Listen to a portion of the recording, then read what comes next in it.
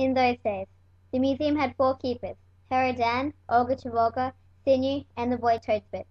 In ordinary times, they would have been enough to keep the museum and its secrets safe. But these were not ordinary times. Trouble was coming. The signs were unmistakable.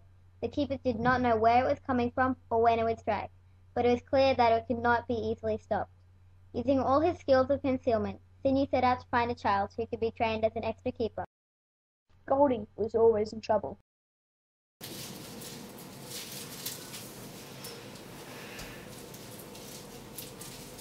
An impatient child is an unsafe child. An unsafe child puts other children at risk. Was that a scowl? No, Guardian. I just distinctly saw a scowl. Perhaps the brass chains are not punishment enough. She escaped the Guardian. The first time on her own.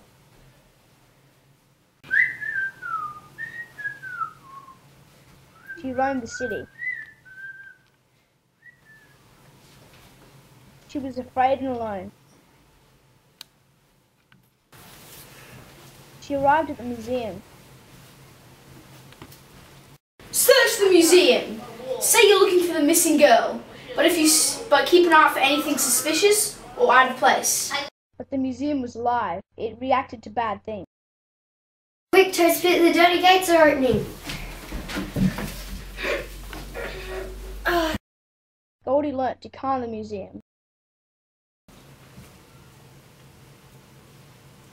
The first time I tried that, I fell over, and it's much worse now. You have to stroke it like you're stroking brew, and then sing like this. Oh, oh, oh, oh, oh, oh,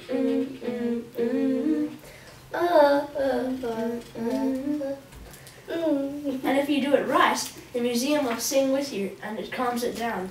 But was it enough? Was the museum calmed, or did the secrets escape? To find out, read The Keepers, Museum of Thieves.